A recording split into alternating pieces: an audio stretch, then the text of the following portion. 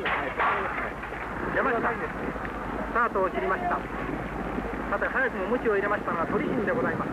鳥心が果たせるかが出てまいりました。それから、オーバードスピードも出ました。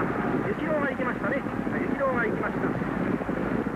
ユキロウが先頭でございます。ユキロウ先頭、鳥心ユキロウの先頭争いで東大山も行きました。それからオンワードスピードも行きました。非常に、各馬が猛烈に競り合っております。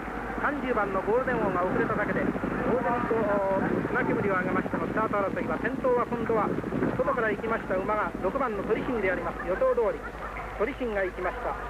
続いて、2番手におりますのは秀勇でございます。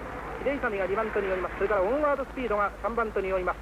2枠の3頭が1、2、3番手を争っておりまして、それから1番の新オンワードが4番手におります。その外側がだいぶ混戦になっておりまして、ユキロウが5番手であります。ユキロウ5番手、それから白鳥がちょっと中段でございます。白鳥が今外に回そうとしております。ちょっと苦戦でございます。ちょっとこの辺ペースが落ちました。第3コーナーにかかりました。ものすごい激戦になっておりまして、先頭は鳥心でありますが、ちょっとスピードが落ちました。秀勇が2番手にあります。これはおそらく直線の勝負になるでしょう。秀勇が先頭に出ました。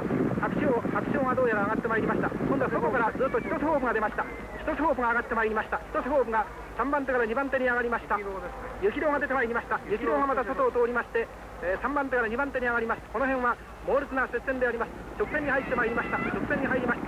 大混戦になりました。直線あと450メーター、ものすごい接戦になりました。各馬ほとんど1点、チトセホープ、先頭はチトセホープ、金馬チトセホープが先頭です。そしてユキロウ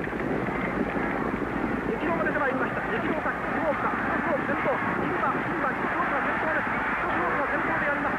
そして白鳥1000名届いた、白鳥かチトセホープか、もう一度32番メジローは、いや白鳥かメジローか、ほとんど同着。白鳥かメジロー、そして32